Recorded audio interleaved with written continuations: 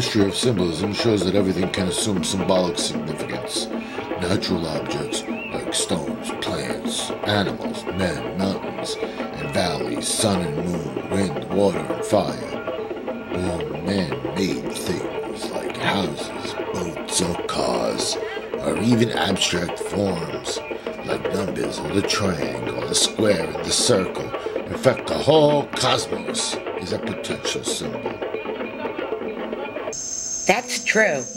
Even man, with his symbol-making propensity, unconsciously transforms objects or forms into symbols, thereby endowing them with great psychological importance, and expresses them in both his religion and his visual art.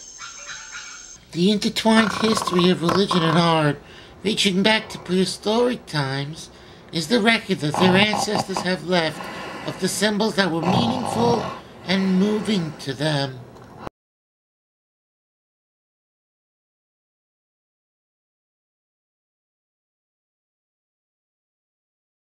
Even today, as modern painting and sculpture show, the interplay of religion and art is still alive. Arrangements of rough, natural stones also play a considerable part in the highly civilized rock gardens of Zen Buddhism.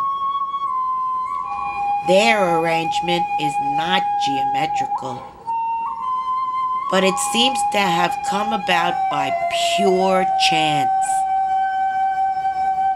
In fact, however, it is the expression of a most refined spirituality. As we say, the ancient Zenners and their crude outlines of faces, or the herme that developed out of boundary stones in ancient Greece, or the many primitive stone idols with human faces. The animation of the stone must be explained as the projection of a more or less distinct context of the unconscious into the stone. Yes, the primitive tendency to give merely a hint of a human figure and to retain much of the stone's natural form can also be seen in modern sculpture. Many examples show that the artist concerned with the self-expression of the stone is allowed to speak for itself.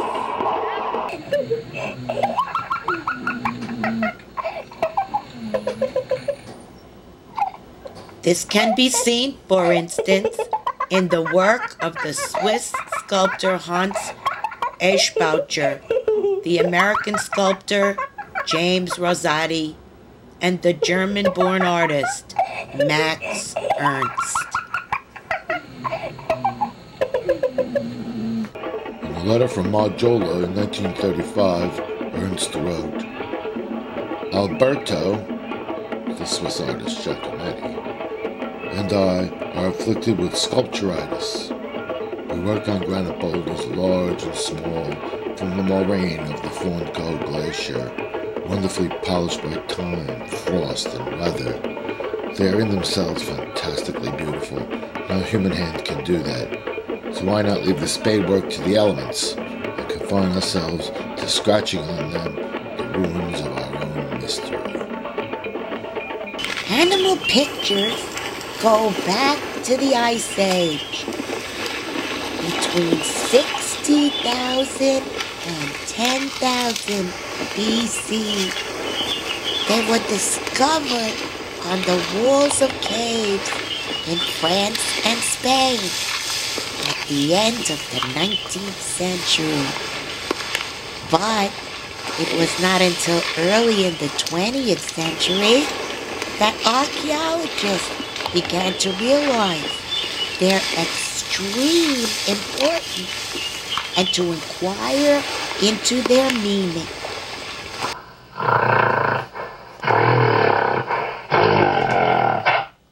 These inquiries revealed an infinitely remote prehistoric culture whose existence had never been suspected.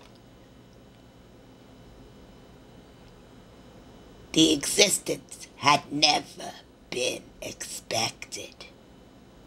Other cave pictures must have served magic fertility rites. They show animals at the moment of mating. An example can be seen in the figures of a male and female bison in the Twee Laudou Bay cave in France. The realistic picture of the animals was enriched by overtones of magic, and it took on a symbolic significance. The most interesting figures in the cave paintings are those of semi-human beings in animal disguise, which are sometimes to be found besides the animals. And the farther back we go in time, the more primitive and close to nature the society is, the more literally such titles must be taken. A primitive chief is not only disguised as an animal, when he appears at initiation rites in full animal, he is the animal. Still more, he is an animal spirit, a terrifying demon who performs circumcision. At such moments, he incorporates or represents the ancestor of the tribe and the clan, and therefore the primal god himself. He represents and is the totem animal.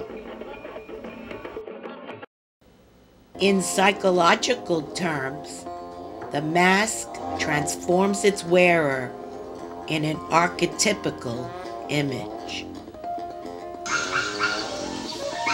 The animal motif is usually symbolic of man's primitive and instinctual nature. Even civilized men must realize the violence of their instinctual drives and their powerlessness in the face of the autonomous emotions erupting from their unconscious. This is still more the case with primitive men, whose consciousness is not highly developed and who are still less well equipped to weather the emotional storm. The animal demon is a highly expressive symbol for such an impulse. The vividness and concreteness of the image enables man to establish a relationship with it as a representative of the overwhelming power in himself. He fears it and seeks to propitiate it by sacrifice and ritual. But in man, the animal being which lives in him as his instinctual psyche may become dangerous if it is not recognized and integrated in life. Suppressed and wounded instincts are the dangers threatening civilized man. Uninhibited drives are the dangers threatening primitive man. In both cases, the animal is alienated from its true nature, and for both, the acceptance of the animal soul is the condition for wholeness and a fully lived life. Primitive man must tame the animal in himself and make it his helpful companion. Civilized man must heal the animal in himself and make it his friend. Civilized man must heal the animal in himself and make it his friend. Civilized man must heal the animal in himself and make it his friend. Civilized man must heal the animal in himself and make it his friend. With man gone, will there be help for gorilla? With gorilla gone, will there be help for man?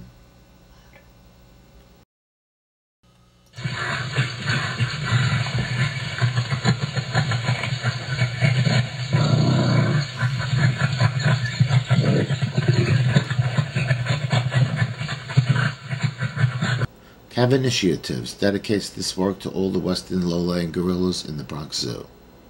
We celebrate the unique personalities and physical characteristics of each and every one of them. They are magnificent ambassadors for their species.